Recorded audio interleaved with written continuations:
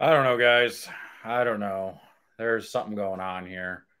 And are they going to actually admit there's a problem this time, or is this just topography?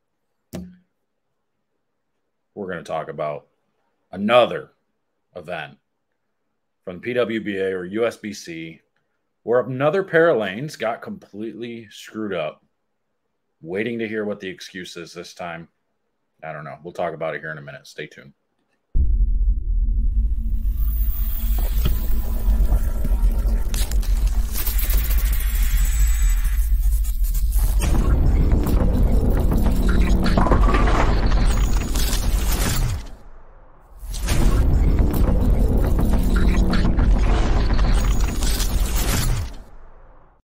So it was very disappointing the first time this happened that they didn't own up to the problem. So it's very evident at this point that there's a malfunction or something happening in the machine. Luckily, as far as we know, this time it's just one lane. It's only lane 31. But it's pretty apparent that some kind of malfunction is happening. And I think their best bet is to ditch the machine they're using.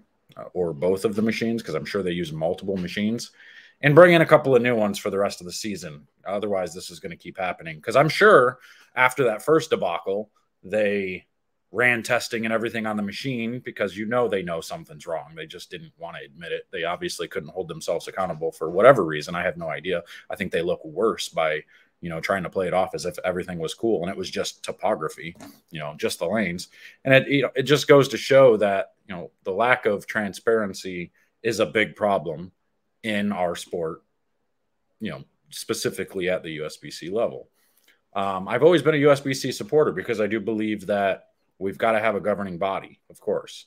But now we're to the point where, it's possible that Bolero or the PBA could basically take over and do their own certification and all this type of stuff, which I guess I would be good with. I know a lot of people don't like Bolero. A lot of people have an issue with them, but at the end of the day, I think things would change a little bit if they had their hand in certifying bowling itself. So I think that's a long ways away. I don't think they're going to be, fully up to doing the entire country plus, whatever else that has to be done overseas and whatnot. But I do think that would be a step in the right direction. And I know they are doing their own league certification and all that stuff for Bolero centers, and they're going to open it up eventually to outside Bolero centers, which would be good. I know they're doing their own bowling ball certification, or at least their own testing and all that stuff now. But I don't know. Watch this. This is lane 31. I don't think it's as bad as last time, but they're still throwing plastic because the lane just hooks that much more than the other lane. So check this out. Tell me what you think. Yeah, I know it hit like a bladder ball. She's all the way left. Plug a lot of bowling balls. Yeah, we died. Not doing anything to the ball. Straight at, oh my goodness. Wow. Yeah,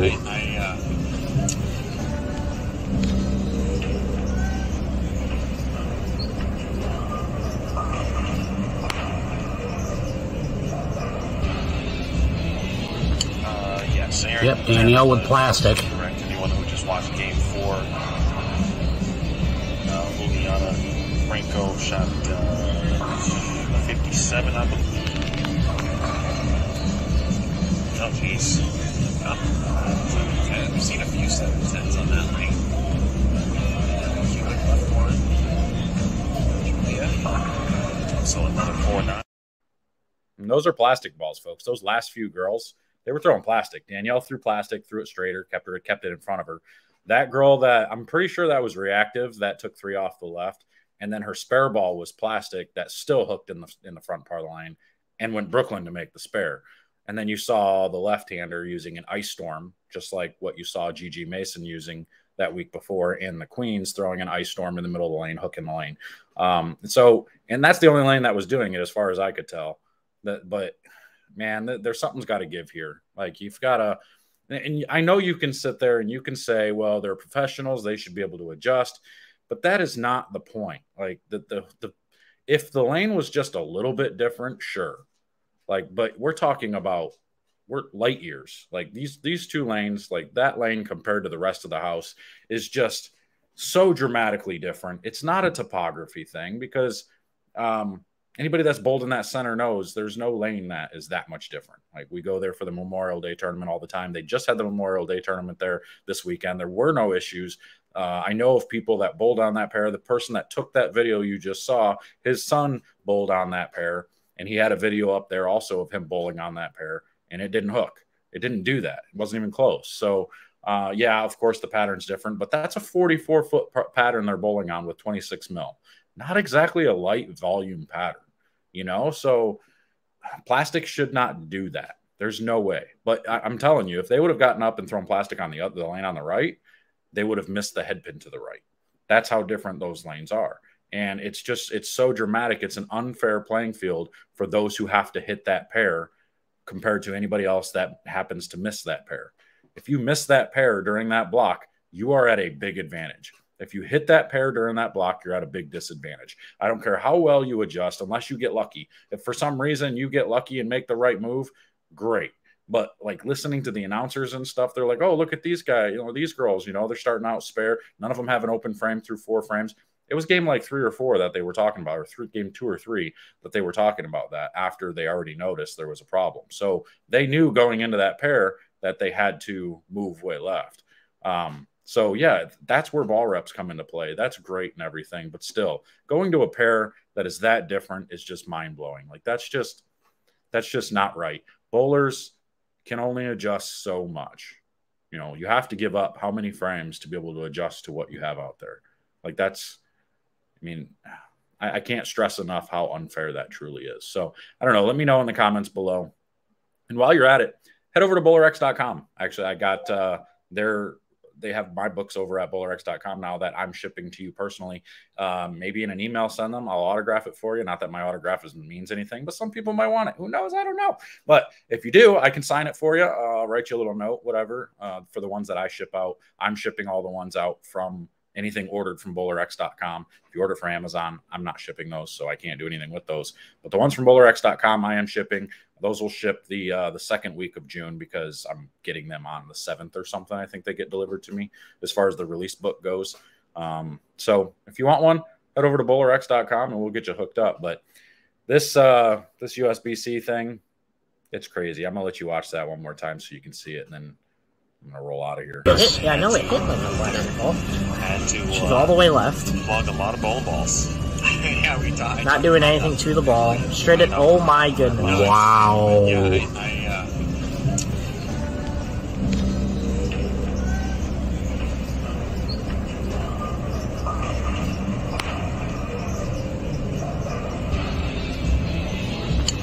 yes, Aaron. Yep, Danielle with plastic. Correct. Anyone who just watched game 4, Liliana Franco shot 57, I believe. Oh, jeez. I've seen a few 7-10s on that lane. Left one. Yeah. So another 4-9. That's just amazing. Like, that's just, I don't even know what to call it. Like a left-hander in just a couple of games in throwing plastic and their balls hooking in the front and going through the face. Like, that's just, I don't know.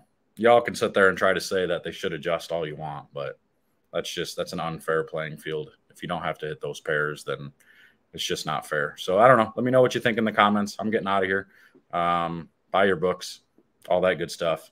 I got a clinic coming up also. There's going to be an in-person clinic that will happen at Waterford Lanes. I think it's going to be on the 17th, the day before Father's Day. So that Saturday before Father's Day, I'm going to do a couple-hour clinic there where we're going to talk about we're going to do the mental game, the release, and physical game. So pretty much going through everything you can possibly imagine in a more advanced type class. Beginners would benefit from it too. So if you're more of a beginner, that's great. If you're an advanced bowler, that's even better. And we'll be able to learn from it. So I'm out of here. We'll see you guys next time.